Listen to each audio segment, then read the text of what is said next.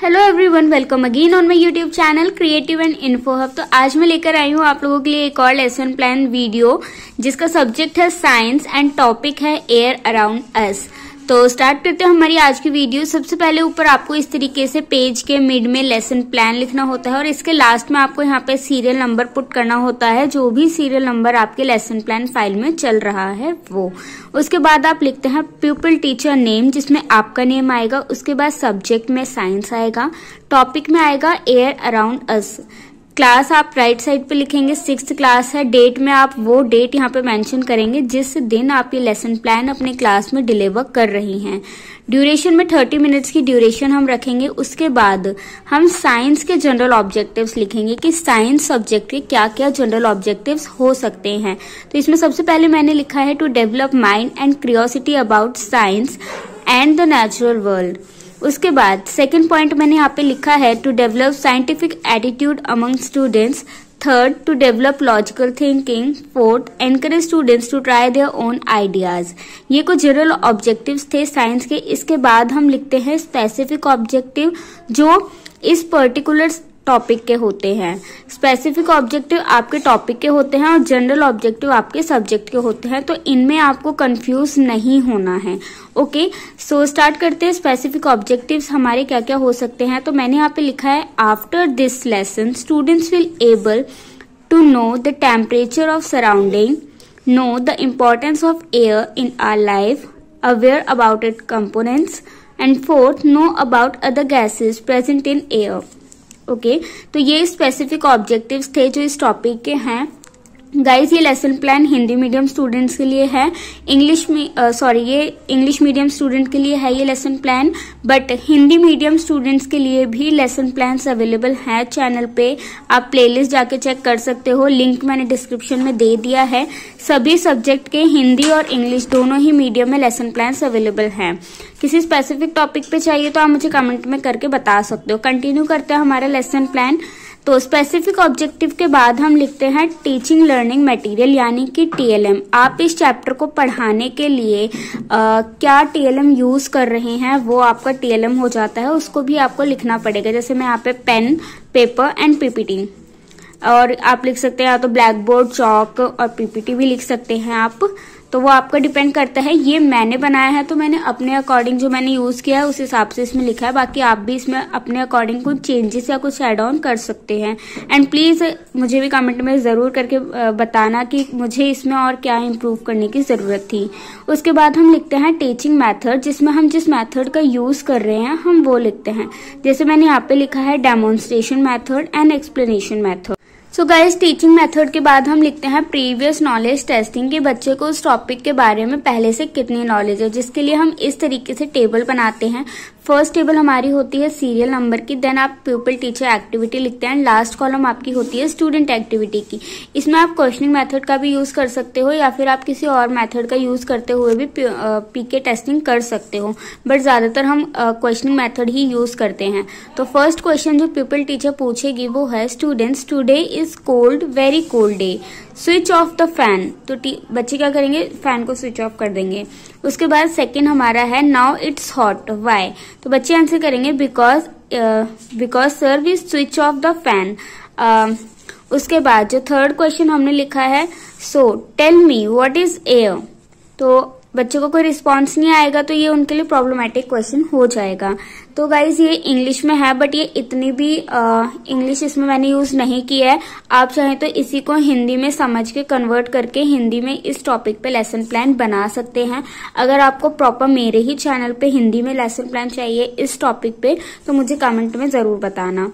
उसके बाद हम अपने टॉपिक की अनाउंसमेंट करते हैं, जिसको हम बोलते हैं अनाउंसमेंट ऑफ द टॉपिक। तो students, today we will discuss about the air, gases and many other things. So start the chapter. उसके बाद हमारा आता है प्रेजेंटेशन, जिसमें हम अगेन टेबल बनाते हैं। टेबल कुछ इस तरीके से हम बनाते हैं। फर्स्ट हमारा सीरियल नंबर होता है, then teaching point, then classroom activity. इसी में आपका प्यूपिल टीचर एक्टिविटी भी आ जाती है एंड स्टूडेंट्स एक्टिविटी भी आ जाती है। उसके बाद ब्लैक बोर्ड वर्क। आप चाहें तो ब्लैक बोर्ड वर्क यहीं लेसन प्लान में भी कर सकते हैं, या फिर मैं आपको रिकमेंड करूंगी आप इसको अपने फाइल के या शीट के जो आपकी लेफ्ट साइड प्लेन साइड होती है उस पे कीजिए, क्योंकि यहाँ पे बहुत ज्यादा ये हॉच पॉच हो जाता है। उसके बाद लास्ट टेबल हमारी होती है इवैल्यूएशन की। सो फर्स्ट हमारा जो टीचिंग पॉइंट है वो है मीनिंग ऑफ एयर। अब हम एयर के बारे में पढ़ा रहे हैं तो पहले बच्चों को मीनिंग तो बताएंगे ना कि एयर क्या होती है। तो पीपल टीचर एक्टिविटी में हम लिखेंगे air is a mixture of nitrogen, oxygen, carbon dioxide, water vapour and few other gases. Okay, few other gases, there are some dust particles also. Students activity में हम लिख देंगे students will listen carefully and watch the PPT. Evaluation के लिए हम यहाँ पे पूछ सकते हैं which part of our body do we use to inhale oxygen. तो इसमें बच्चे इसका आंसर करेंगे। उसके बाद जो नेक्स्ट हमने पॉइंट लिखा है टीचिंग पॉइंट वो है हमारा विंड, कि विंड क्या होती है। तो हम बताएंगे air in मिटॉन is called wind. Then next third point मैंने लिखा है oxygen, सपल्स breathing and necessary for the develop of air. तो इवैल्यूएशन के लिए हम पूछ सकते हैं इन which condition animals and human produce CO2। तो ये हमारा इवैल्यूएशन क्वेश्चन हो जाएगा। उसके बाद फोर्थ हमने यहाँ पे लिखा है एटमॉस्फेयर, की एटमॉस्फेयर क्या होता है। तो पीपल टीचर यहाँ पे बच्चों को बताएगी कि एटमॉस्फेयर क्या होता है।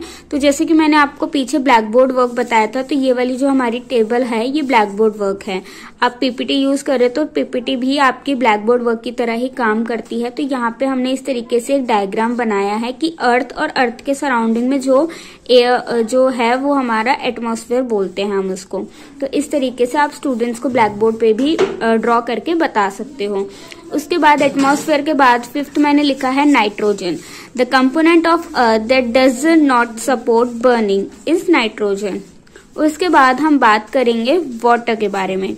तो पीपल टीचर बताएंगी when air comes in a contact of a cool surface it condenses and drop of water. यहाँ पे हम इस तरीके से हमने डायग्राम के थ्रू बताया है। इवैल्यूएशन के लिए हम क्वेश्चन कर सकते हैं बच्चों से कि बच्चों बताओ वाटर क्या होता है। देन वाटर के बाद हम बताएंगे कि डस्ट एंड स्मोक क्या होता है। तो पीपल टीचर बताएंगे the burning fuel introduce smoke and contain a few gases and particle it often harmful. ये हमारा हो जाएगा स्मोक एंड डस्ट के बारे में पीपल टीचर जो बताएंगे वो। उसके बाद हम इवैल्यूएशन में यहाँ पे पूछ सकते हैं कि define dust in your own words. तो ये हमारा प्रेजेंटेशन वाला पार्ट हो गया कि आपको क्लास में इस टॉपिक को किस तरीके से कराना है। अब आपने अपना टॉपिक पढ़ा दिया, अब आपने जो पढ़ाया है बच्चों को वो कितना समझ में आया है, उनकी बेटर अंडरस्टैंडिंग के लिए हम उन सभी को एक बार रिकैप्चुलेट करते हैं, जिसको हम हेडिंग देते हैं रिकैप्चुलेशन। तो इसमें मैंने लिखा है people teacher will ask some questions regarding topic to check the knowledge of students. तो फर्स्ट क्वेश्चन मैंने लिखा है define air in your own words. Second, define various components of the air. Third मैंने लिखा है डिफरेंशिएट विंड एंड एयर। तो ये कुछ बेसिक क्वेश्चंस थे जिनके थ्रू हम अपने टॉपिक को रिकैप्चुलेट कर सकते हैं। आप चाहें तो कोई और मेथड या एक्टिविटी वर्कशीट के थ्रू भी कर सकते हैं। देन इसके बाद हम लिखते हैं होमवर्क या फिर लर्निंग एक्सटेंशन। बेटर है आप इसको लर्निंग एक्सटेंशन ही लिखें। तो मैंने यहाँ पे लिखा है make a table of air and it's component in your notebook. आप इस तरीके का कोई भी सिंपल इनोवेटिव होमवर्क बच्चों को दे सकते हैं ताकि उनकी लर्निंग इस टॉपिक के रिगार्डिंग और भी अच्छी हो सके। सो गाइज आई होप आपको ये वाला लेसन प्लान वीडियो भी पसंद आया होगा। तो लेसन प्लान की इस वीडियो को भी भर भर के शेयर करना, अच्छी लगे तो लाइक करना, चैनल पे मौजूद और भी लेसन प्लान की वीडियो को जरूर चेकआउट करना। सो मिलते हैं नेक्स्ट वीडियो में। Thank you guys.